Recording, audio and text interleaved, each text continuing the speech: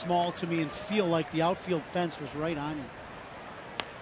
Back to Oswald. Florimon caught up between second or third and home, and he is safe. And Revere will go to second.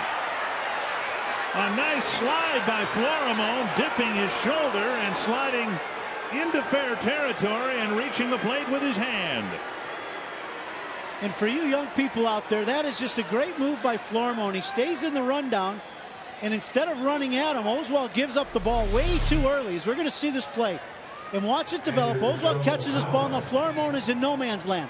Oswald gives up the ball way too early, and Beltre kind of struggles getting the ball out of his glove for just a second, and now this throw is way on the inside or outside and high, and Florimon just runs and doesn't stop in between, and that's ends up being a